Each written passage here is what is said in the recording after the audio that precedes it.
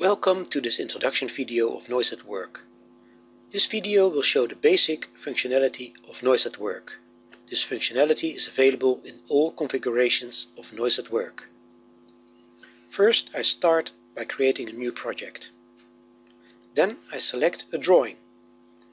A drawing can be a cut file, like a DXF or a DWG file, or an image file, like a JPG or a BMP file. In this case, I'm going to use a CAD file, the demo drawing file. After selecting the file, it is shown at the right hand side.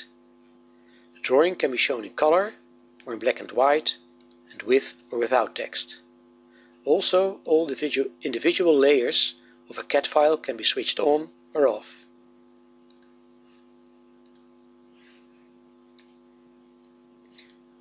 Left, you see the project bars. They represent the project flow, like project info, drawing, workspaces, measurements and contours. These 5 project bars are available in all configurations of NoiseAtWork. In the drawing you can zoom in, you can zoom out, and you can pan your drawing by using your mouse and the scroll wheel. Next, I'm going to enter the workspaces. A workspace is an area in which people are working and where NoiseAtWork can show the noise contours. I click on the button New and start clicking on the corners of the workspace. NoiseAtWork automatically snaps to the background CAD file. This makes the entering of a workspace very easy. I've just entered my first workspace, the factory. I also want to enter the outdoor yard as a workspace, so I click on the button New again and start clicking on the corners of the second workspace, the outdoor yard. Next, I'm going to enter the measurements. First, I select a label that I want to see next to my measurement location, and then I click on the button New again. And then I start clicking on the locations where I have been doing my measurements while looking at the drawing.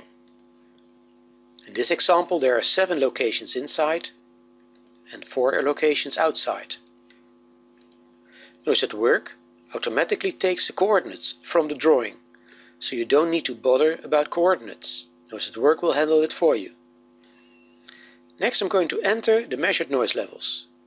For instance, 82 at location 1, 84 at location 2, and NoiseAtWork will automatically show the noise contours based on the entered values.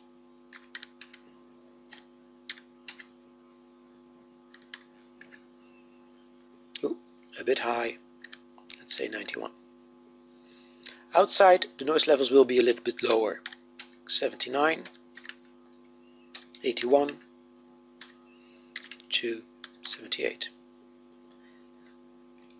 Instead of typing in the noise levels manually, I can also copy and paste the noise levels from Excel.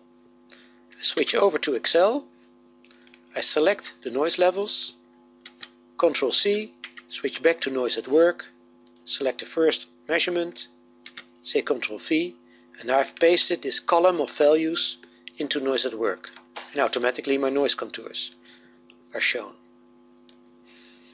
Next to the sound pressure level, I can also enter L peak values and octave band values.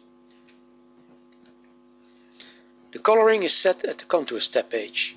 Here you can set the classes, the noise classes, and the coloring. Also, you can select to see your ISO contour lines or your color filled areas. All information of a NoiseAtWork project can be printed to the printer, where you can select your own logo, where you can select which information you want to print. Also, you can print your information to a file, like a PDF file, and some other formats.